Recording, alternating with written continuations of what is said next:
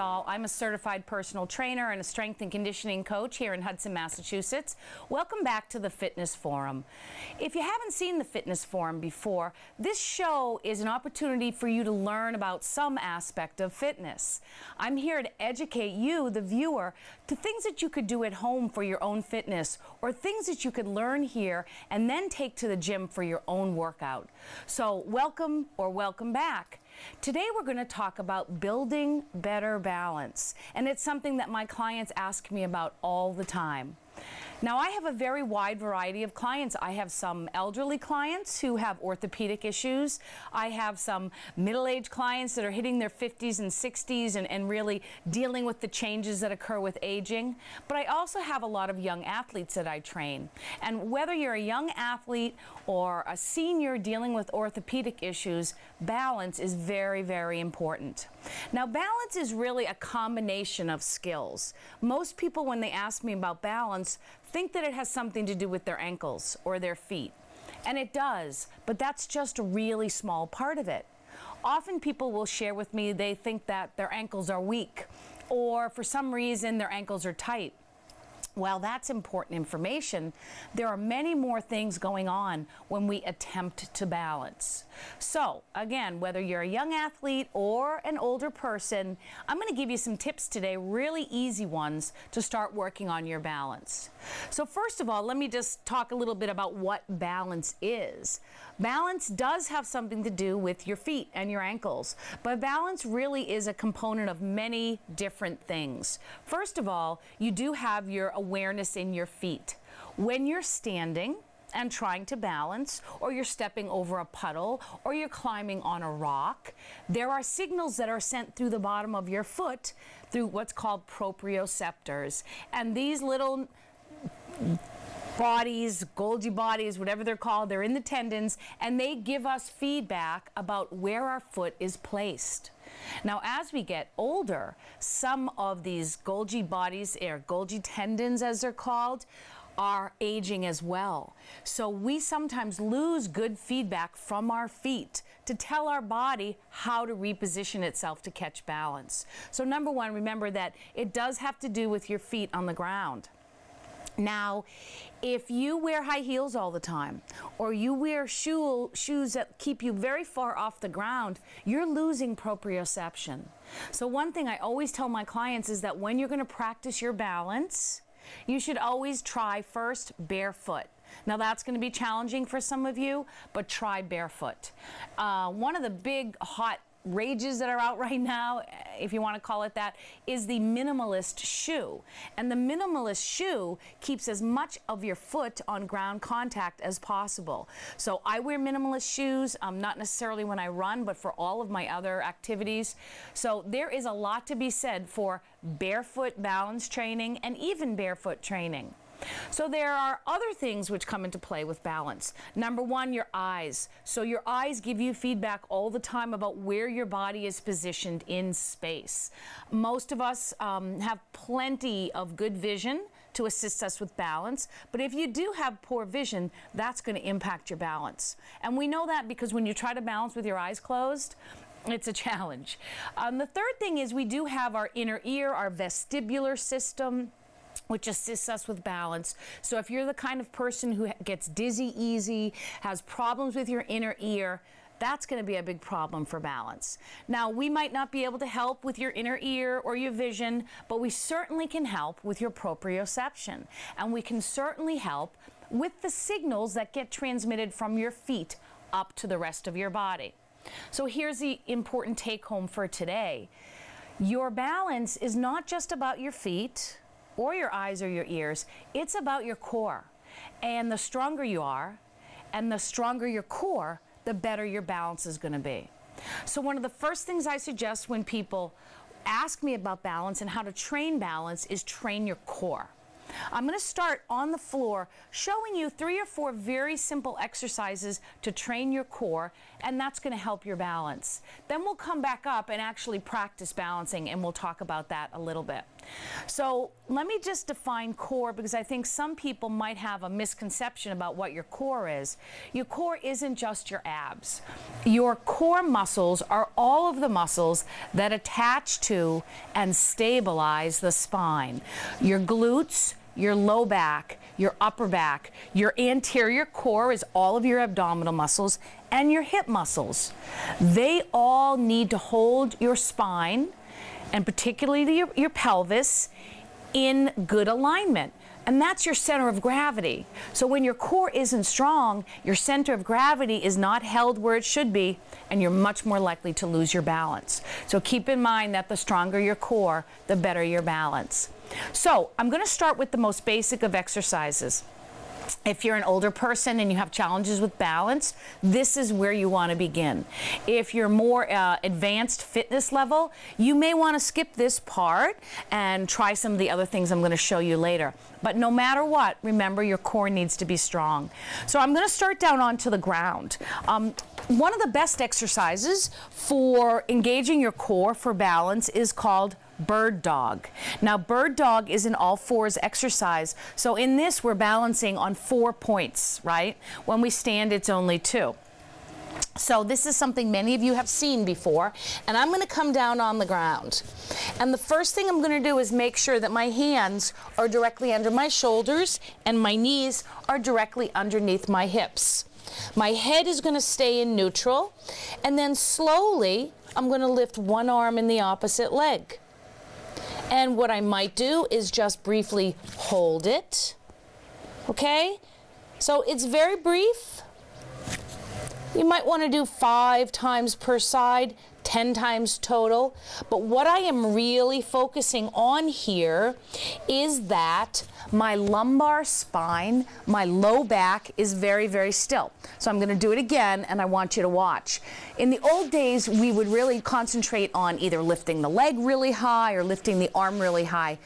It's not about the arm and leg. Those are merely the stressors on your lumbar spine. It's about what your back is doing. So here, if I had very bad balance and a weak core, as I lifted, I might shake all over the place. If that happens to you, just take your time.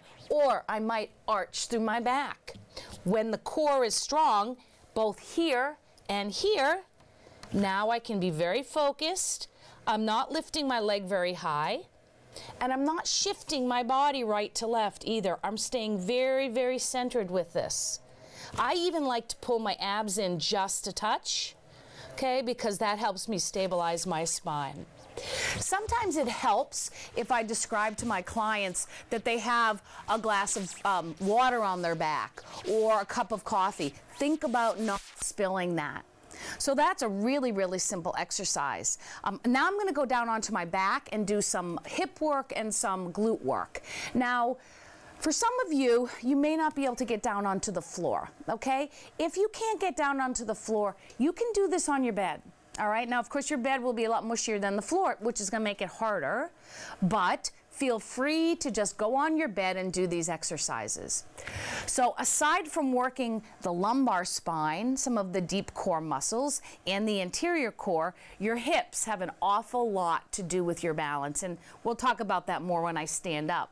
But one of my favorite exercises is just a really simple side leg lift. So I'm going to lay down onto the floor. This is a great one to do in bed. If you don't like to get on the floor, you just do it right in bed. So I'm going to take my top leg and flex the foot, okay? There is strength right here through my hip. Bottom leg is bent. With this arm nice and comfortable, I'm just going to lift my leg up and down. So what I'm doing here is I am isolating the hip abductor muscles. These muscles move my leg away from my body, as you can see, but these muscles are integral to balance. When these muscles are strong, you have a much better likelihood of being able to balance on this leg. So you can see all I'm doing is lifting the leg straight up and down. I'm not lifting way high. That's not working the proper muscles. You want to keep your foot forward and just lift up like this. Okay, so again, maybe you might do 10 on each side. When you're first starting out, try 2 sets of these, see how you feel. You do want to work up to 3 sets. So 3 sets of the bird dog, 3 sets of the hip abduction, side leg raise, and of course you also want to do the other side. Now when it comes to balance, as I mentioned, your abs and your glutes are very integral as well. So a supine glute bridge is a fabulous way to get your glutes engaged in your posture and in your balance. So I'm going to lay onto the floor. So these are very simple exercises, and you've seen them before. What they also can do is be great rehabilitation tools for a back injury. So lots of times we hurt our back because it's not held stable by the core, and you reach and you rip a muscle. So these exercises I'm showing you now are wonderful for back rehab. Now this is called a supine bridge, and you can see I'm extending my hips up into the air, hands on the ground. I'm pressing through my heels for the most part, because when you press through your heels, you engage your glutes much more than when you press through your toes. Okay, so I'm taking through my heels, feet are a little wider than your hips, and you're squeezing up.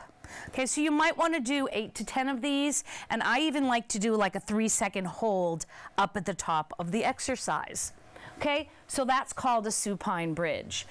The glutes are really big muscles, and we tend to get very tight through the front of the body, so we need the back of the body to compensate for that tightness.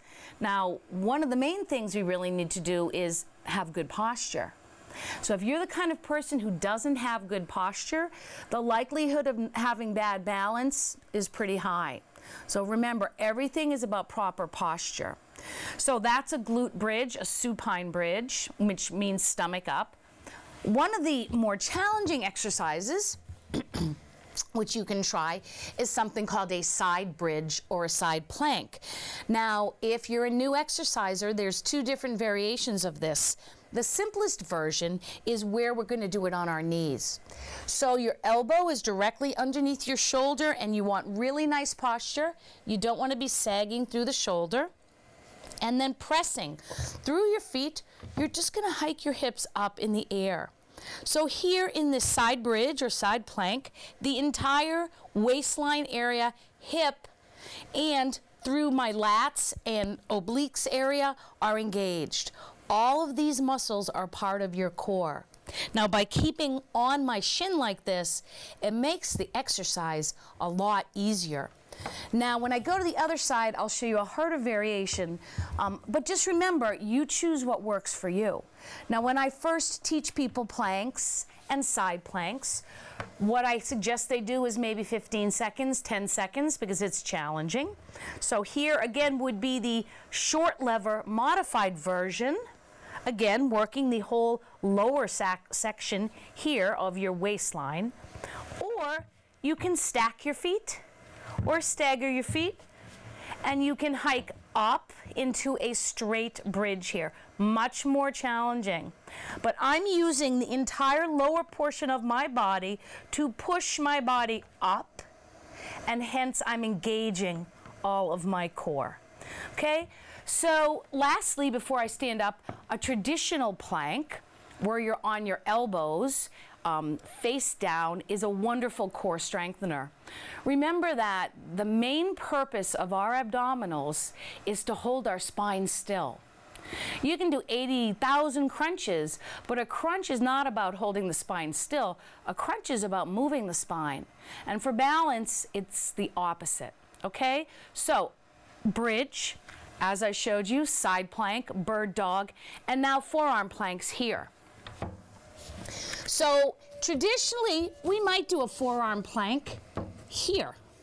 Okay? I'm pushing my elbows into the floor, my head is in neutral, my abdomen is really engaged. I'm not sagging, but I'm not lifting, I hope.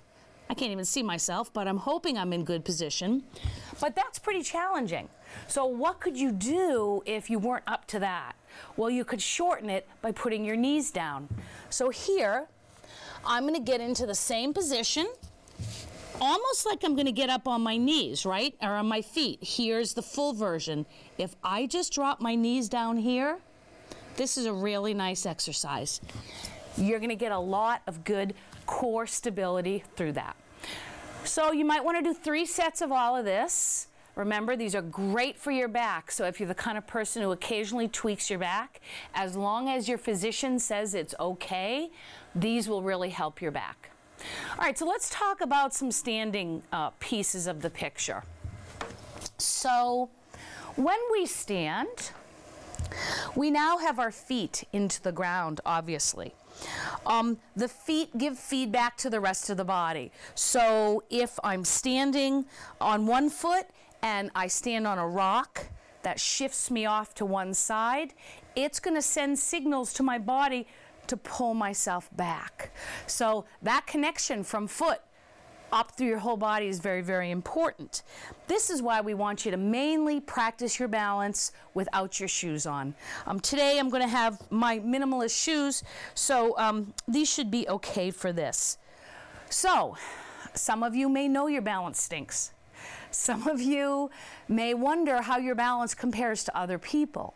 I think the first test should always be, if you are skipping that step on the ground, is how is your balance? So practice it. Get on one foot, okay, and just lift one foot and see how you do. All right, some of you might be all over the place. If when you try to balance, it's really a challenge, hold on to something. Later, I might hold on to the chair to demonstrate some exercises to you guys. So one way we know the hips are weak is if you can't balance very well. And by the hips, I mean the same hip abductors that we worked when I was lying on the ground. If when you stand up, your whole hip shifts out this way, this hip drops, okay, that's called Trendelenburg, but that means that this hip is very weak. So as I try to engage this muscle, it can't hold, so it pops out to the side. Everything pops out. So when you're balancing, look in a mirror and look at yourself, okay? So good balance. If you can stand 20 seconds without wobbling, that's fabulous.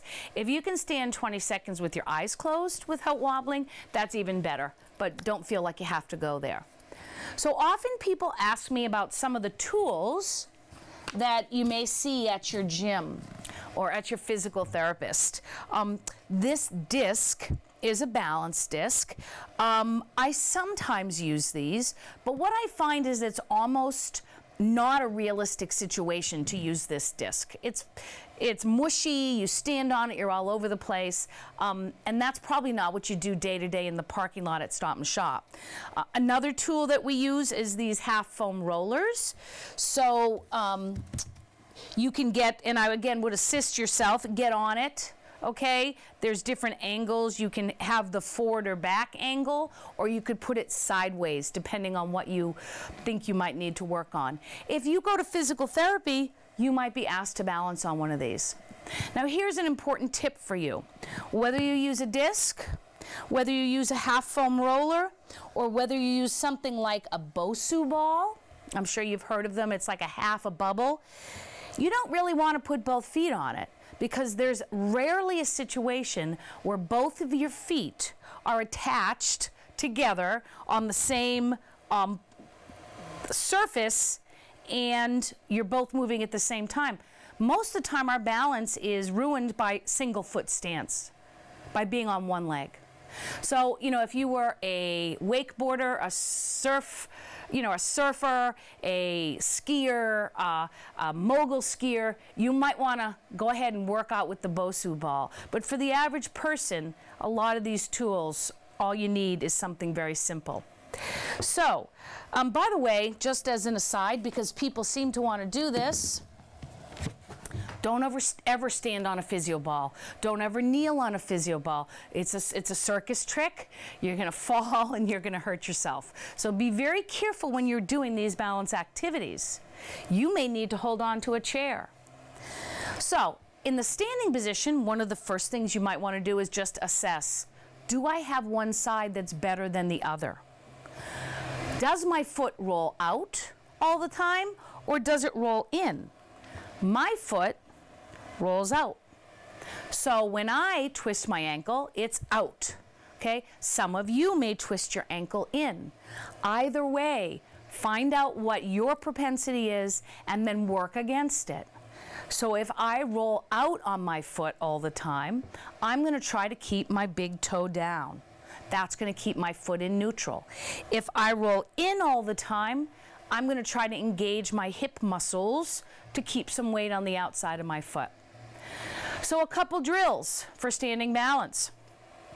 One of them is just to practice slowly changing side to side this yoga pose, knee to chest. You get a lot of bang from your buck with this. First, you don't have to stay here a long time. Secondly, you're stretching your hip flexor and your glute, which is great for balance anyway. And you can kind of get into the rhythm of switching side to side and holding that knee, okay? So that's a great little drill.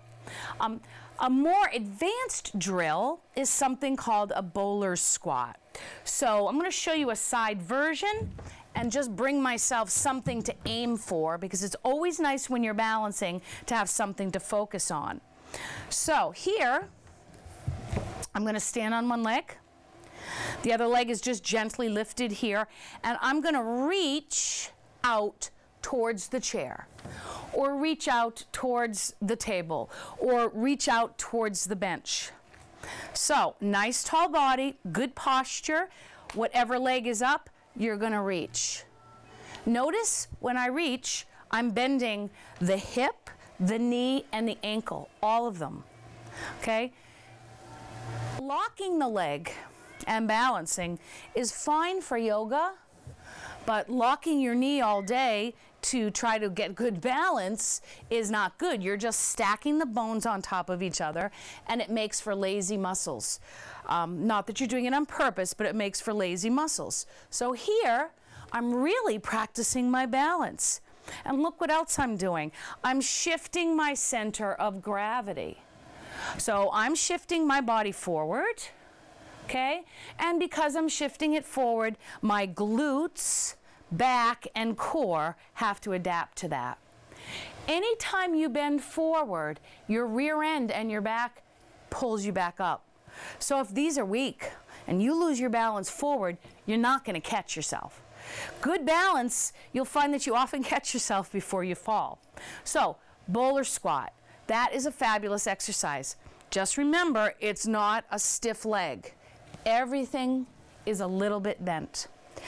Another tool that we can use that's more complex is called the STAR excursion test. And really, it's a great tool for athletes. I practice it a lot at home. It's a challenge. Again, you want to stand on one leg. And the key is the leg you're standing on is very tall and very strong. So here, I'm standing on my right leg. My glute is engaged, my core is engaged. I'm not locking. There's no locking of the knee, okay? But it's through the hip. And then using the other leg, I'm going to work to touch as far forward as I can, as far side as I can, across my body, and then if you have room, behind. So again, I'm forward, side, and I'm trying to go as far as I can. I have actually lost quite a bit of balance. So you have to work at it. What this is also fabulous for is your knees. So I'm training this hip to keep me stable in all of these positions where the other leg is moving. Okay? Forward, sideways, across, or back. Now, an adaptation that's even more advanced is you could take the bowler squat, which I already showed you, and you could work towards touching the floor, touching the side, crossing over the other side. You want a challenge? That'll do it. And if you're an athlete, if you're a baseball player, if you're a softball player, if you're a lacrosse player, and you are picking things up off the ground, what a great tool, what a great practice for your sports. So as I mentioned, balance is a lot about the hips. So here's another drill that you can do to work on your hips.